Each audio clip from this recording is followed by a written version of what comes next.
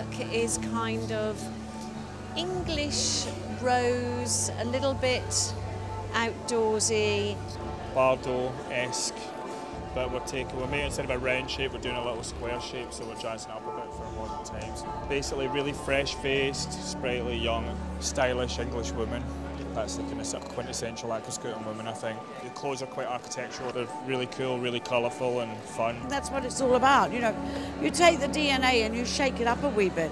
The idea was to not just do coats, but make it all work as an outfit, the things that went with the coats. The use of the embroideries, the colours, and the traditional tailoring, like using Loden or military references, it's something that is working for the label itself. There's a lot of fuchsia-orange combo, there's like fuchsia-orange mixed with burgundy, there's deep petrol blue as if you spilled oil into the sea. It's really great colour. I think if you've got a suntan, those are the colours you want to wear. 1953 became a sort of focal point. It wasn't ever about let's replicate a 20s silhouette, a 30s silhouette, a 40s silhouette. It was about let's make something modern and fresh, but referencing the company and the heritage of the company.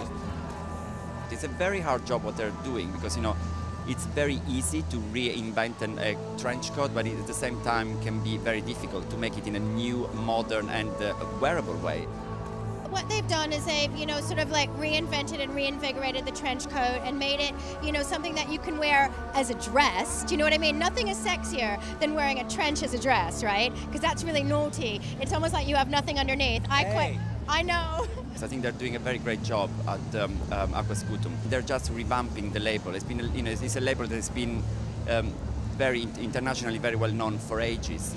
And quite smart the way they're doing the show as well, so it's a bit of a move on for them. And they're putting more fun back into it, and it's just, every season it just gets more chic, more refined, better, and a little bit edgy as well. So there's fun, because, you know, no one wants to wear boring, stuffy fashion, do they? Want a bit of fun.